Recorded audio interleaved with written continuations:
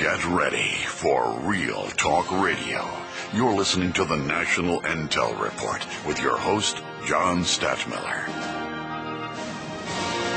Dow Jones down today 161, NASDAQ off 41. Let me see, another big loss. New York Stock Exchange down 115. TSX down 144, but don't worry. The people that want to buy these stupid little government bonds, hey, the dollar is at $80.70, up 42. Yeah, oh gosh. Henry and New England, your question for Bob? Yes. I have two comments. One question. I have one question. That organization he mentioned, Organization for Economic something, that compared. Yeah. Okay. Bob, can you tell Henry about that so we can get this out of the way? OECD, and it's a group of countries that pool their information together, and then they come up with statistics on it. Okay, and it's called the OECD, Organization for Economic. What's the C and the D stand for?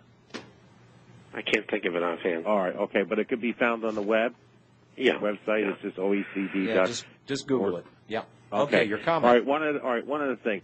I heard I'm pretty sure this was Valente that said this. He mentioned about the stuff with the crime and the unemployment and and all that kind of stuff. Yeah. Well, if we had kind of had some sense more like some people do, like in New Zealand or Switzerland, instead of having these globalists. I mean, I know they run other countries too. They run parts of Switzerland too, I'm sure.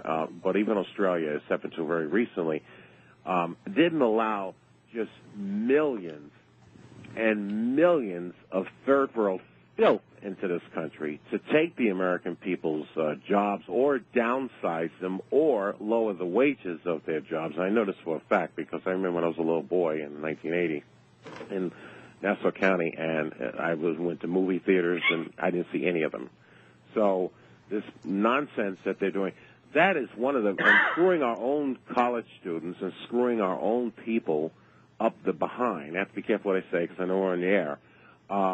That is one of the dumbest. I mean, not just the globalists. I would listen to talk show, radio shows, on AM. I know about the hoopla with they just have a spin like Rush Limbaugh and them. Okay, you got to start narrowing this down, Henry. Right, I want to narrow it down. The people who called up, particularly older people, probably older than you or me, who would support, I mean, I remember this way back in the 80s, who would support some of that stuff that's going on, yet they weren't tied in with Brzezinski or Kissinger or anything like that, and yet they would support this stuff, thought it was good for society. And it's the dumbest thing we ever did. Now you got all kinds of crap. So as far as the crime goes, I think either one, you're going to have American people first. They're going to probably, especially maybe some American white people, they may take it out on all this immigration that we got here, taking all their. All right, Henry, I appreciate your call. You're going in a lot of different directions, and I wanted to get a take here from Bob because, we hear the complaints again. Well, the borders aren't closed down. We got millions of illegals in the country. Blah blah blah blah blah. This is part of the Illuminist program, not only to smash the family here in this country, but to smash the culture and the society. Correct, Mr. Chapman? It is absolutely correct. And in addition to that, it's undermining the lower part of the economic equation in employment in the country. There's a lot of citizens that can't get jobs at, say, $10 an hour because there are people who are in the country illegally who work for $6 or $7. And so it's ripped the underneath right out from under the marketplace for employment. And that's why those figures are going to get so bad. Ralph in New York. Hello, Ralph. Oh, hello. Hi. I want to ask you a question. My question is to Mr. Chapman directly. What is the future of the urban cities like New York, Chicago, and in the cities throughout the country? Do you think it will become similar to California? Will it be bankrupt? Yeah, I do, unless the administrations within those cities and states dramatically cut employment and cut costs on top of employment. And I know that's politically unacceptable, but if they don't do that, well, they'll all go broke because they can't go beyond their budget. So They got to do something. And people are screaming about their real estate taxes. They're going up and they should be going down, and it's a bad situation. Well, even like General Salente was mentioning, you have a lot of empty commercial real estate here in the city, and you're starting to see areas of Lower Manhattan and even parts of across the bridge in New Jersey, also in a lot of malls. I was like, well, I was didn't see that, but I'm starting to see signs of that now, and also you're starting to see also this old stadium, George Steinbrenner up here, the old Yankee Stadium up in the Bronx. It's like an empty lot now.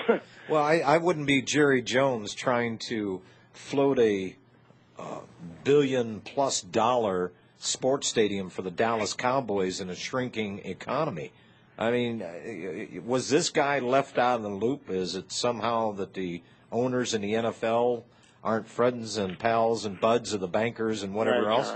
I mean, it's absolutely insane. And by the way, Ralph, the Republicans just recently is asking for wage reductions in the country. And again, and going back to the previous caller, look, one of the reasons why 30+ million, and we had it pegged at almost 40 million, 10 million may have gone back to Mexico and parts, who knows where they came from in the first place. But part of that program was not only to destroy the culture in this country, it was also to destroy the wage scale as well. Because the rest of the world has always been complaining, oh, well, we consume too much of the energy and this, that, and the other. Your standard of living is too high.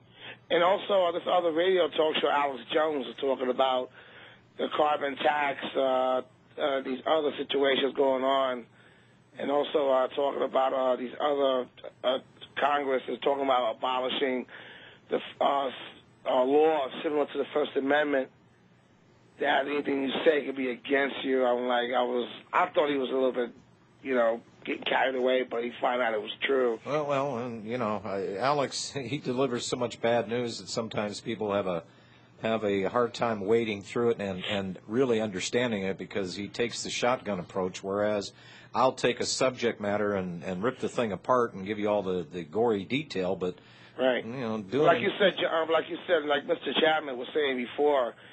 The situation with Bernie Madoff and people here in New York City, there's been signs throughout the city where people jumping out of their apartments in high floors out of here in Manhattan in the city. And also there's been signs also where all this distraction with the Michael Jackson and the L.A. fiasco of the Staples Center. This is what you're hearing right now. And you know what they really have to do? All these people really, Ralph, only have to do one thing. Follow the money, find out where the trickery and the deceit took place. Let's get this thing squared away, dump the damn Federal Reserve, the fiat system in this country, and rebuild. If we do that, rather than these people running around in circles, not knowing anything from anybody, and it's time to stop the confusion and the fear and the angst and all the anxiety and all the other associated psychological aspects to this. Let's just get rid of it. Ralph, I thank you for your call. Thank you, John. Thank you, Bob. Appreciate it.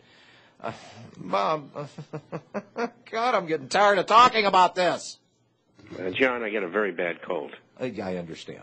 That's why I'm not spontaneous today. I understand. Bob's got swine flu. Maybe. Don't say it. They got to you, Bob.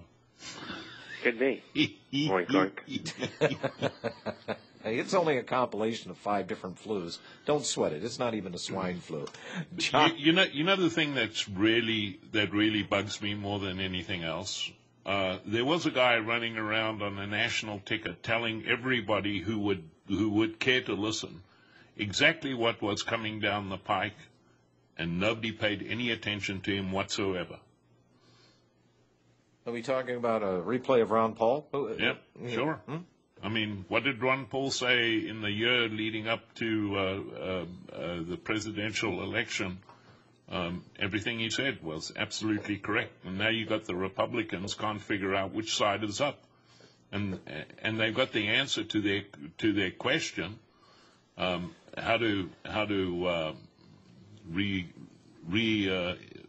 invent the Republican Party, but they pay absolutely no attention to Ron Paul. Well, and yet here was a man that cornered the youth vote